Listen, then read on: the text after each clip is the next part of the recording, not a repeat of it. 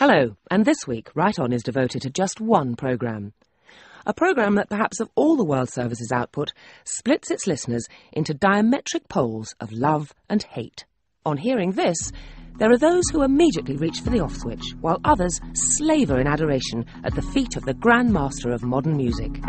Hello again, dearly beloved. It's John Peel on the BBC World Service, and there's been much excitement in our house, this house, since last week as my wife Sheila and I have become grandparents. His name's Archie, and he's pretty good. Yes, it's the granddaddy of alternative popular music, John Peel. And he and his show are a phenomenon that either causes blood to boil or the heart to beat just a little bit faster. When I elicited a straw poll of your views, it was a request that evoked a torrent of mail. Vitriolic outpourings of bile on the one hand. The John Peel screech. A horrendous cacophony. A half hour for the deranged. A discordant din.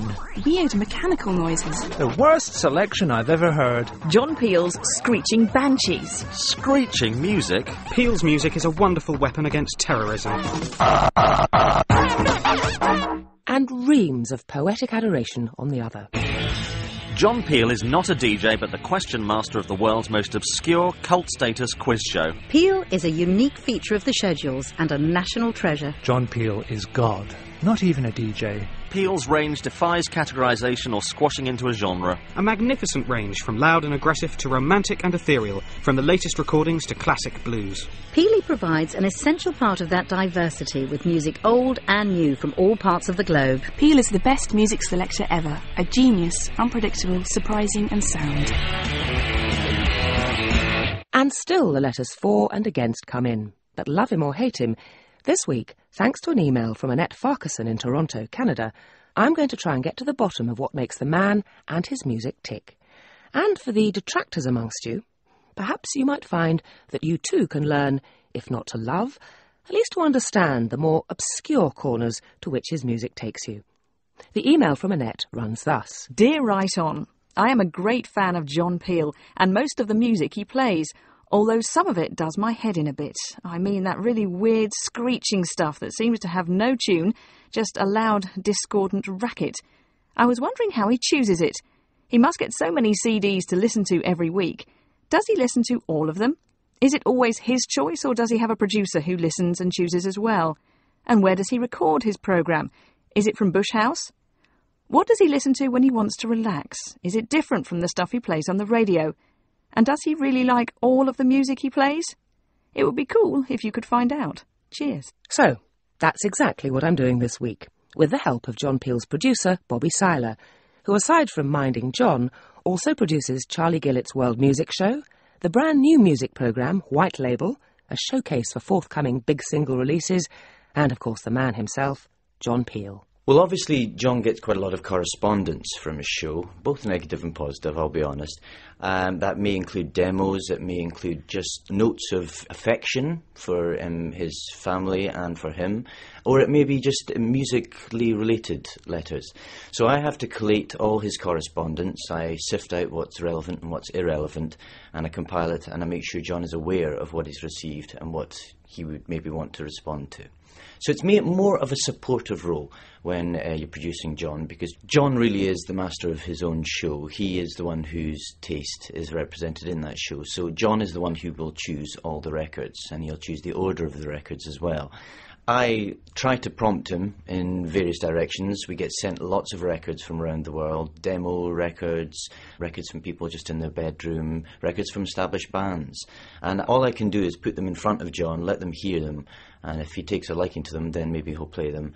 Otherwise, I go with what John goes with, because I think he's the best understander of his own taste. So does John know roughly how many records he gets sent a week? Well, funnily enough, I do occasionally count them, which would seem like a very strange thing to be doing, just so I can answer questions like this.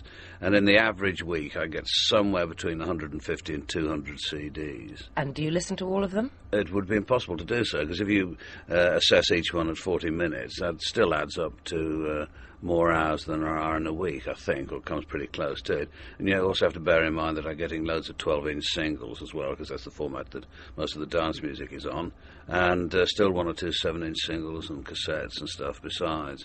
So it would be impossible to listen to it all, although I'd very much like to, and I feel very guilty about the fact that it's just not possible. So how do you set about listening to it, to some of it?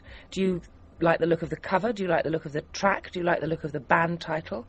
What is it that makes you think, I'll have a listen to a bit of that one? Well, sometimes it is things as superficial as that, nice artwork on the CD or something. But then, there are certain labels that you learn to trust, and certain towns that have produced a great deal of unexpectedly worthwhile music and so on. So there are lots and lots of different signals that you pick up on, or a producer's name that will be familiar to you, or whatever. But it is, a lot of it's very arbitrary, and I'm sure that I've missed out on a lot of excellent music, just not recognising any of the signs, as it were. When you do decide a record comes in and you think, actually, that looks interesting, it's a good producer, it's a good label, how long does it take you to know that you really like it? I mean, is it a question of listening for the first 10 seconds and thinking, yeah, that's good, or do you have to listen to the whole track? Well, 10 seconds will usually do it. I mean, I do tend to listen to the whole track, and because I have a routine. You have to ritualise your life quite a lot, I'll be honest. And when I get an LP, either on vinyl or on CD, I tend to time all the tracks, and there's always far more tracks that I would like to play than I can play. John has a dedicated studio in his home, and he records a lot of his shows, both for domestic stations and for the World Service at his home studio. Now, once he's done that, I get a copy of the show, and I then set about cutting it, trimming it, touching it up in an editing suite to make sure that it fits the right length and duration of the programme, and also that the levels are okay and any stutters or stumbles are all edited out. So I'm basically cleaning up his mess. It's a wonderful mess, though, obviously. As well as John's weekly half-hour show on the World Service, he also has 3 2-hour shows a week on Radio 1. That's the domestic pop music station here in the UK, which obviously gives him a bit more leeway. So I wondered if he had different criteria for choosing his records for his World Service show, where obviously he's broadcasting his music, well, to the world. Well, it's up to a point, it's a kind of distillation of wisdom, if you like, if that doesn't sound too pretentious. I was just trying to pick the best of the tracks that I've heard during the week. But then there are also considerations like some of the more extreme records, particularly sort of fast guitar, sort of hardcore punk things like that, are just going to be almost just noise coming out at the other end, because you have to bear in mind that people aren't going to necessarily be listening on first-class equipment. There will be those that can and do, but then there are going to be people, sitting out, I don't know where, but with primitive radios thinking, what the hell's going on here? And try and pick things that aren't going to distort too much if you can help it. So you have to bear that in mind. Which may come as a surprise to those that might perhaps mistakenly think that John chooses records precisely for their distortion and screeching and unlistenable to quality. So how would he defend his choice of music? I asked John if he could try and explain what, at least to him, is the appeal of this so-called cacophony, this half hour for the deranged. Well, I mean, I don't really know, and to be absolutely honest with you, I haven't got time to try and think of anything. I'm rather proud of half an hour for the deranged, actually, I must say. But different people like different things, and some of these people may admire enormously and adore the music of Andrew Lloyd Webber. That's something which remains a closed book to me. But I don't despise people who do like. Actually, I probably do. There was a track that you played a couple of weeks ago called, or by a band called Venetian Snares, yes, playing something called Einstein Rosen Bridge, which I think would be one of the more difficult ones.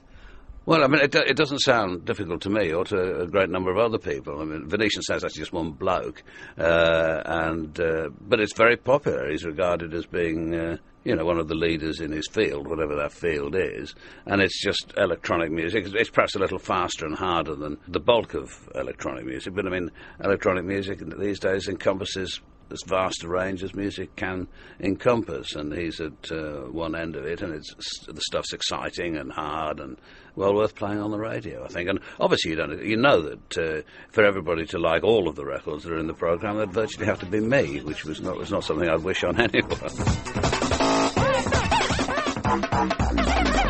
Having got something of an enigmatic response from John Peel, I turned to his producer, Bobby Seiler, to see if he could perhaps shed a bit more light on the appeal of this sort of, well, difficult music. This is maybe more difficult music to immediately understand, but it does have merit. It's different, it's progressive, it's reaching out to the outer reaches of the musical spectrum, and for that reason I think it has a validity, and maybe it asks the listener to try a little harder in their listening process, rather than just lapping up what is given to them. I think Venetian Snares is a perfect example of something that twists your mind around, but it can lead you to an interesting place. And for that reason, I think it's very valid.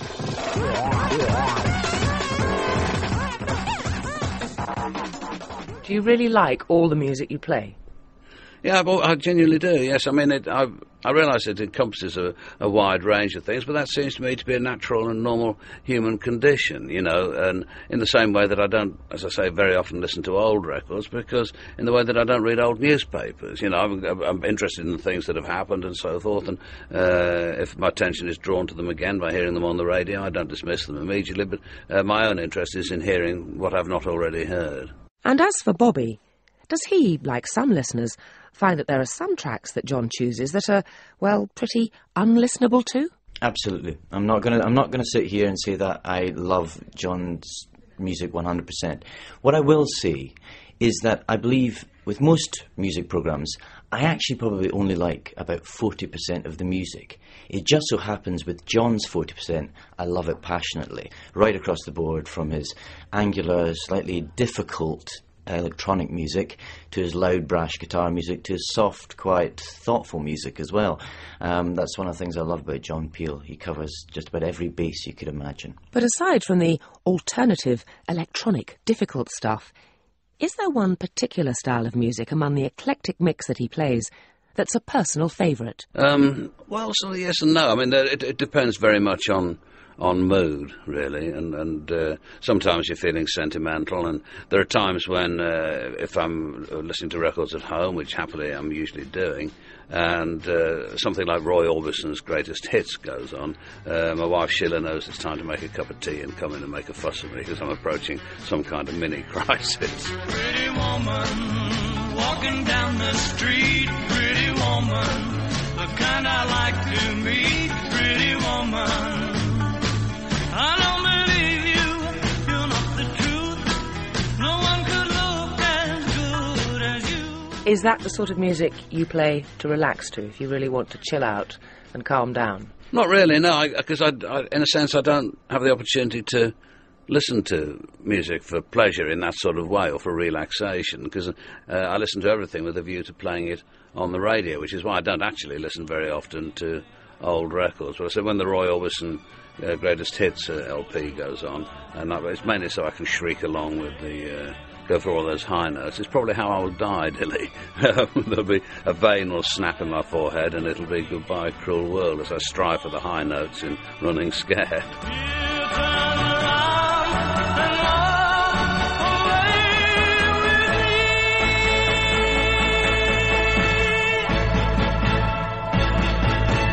And on that high note, my thanks to John Peel and Bobby Seiler.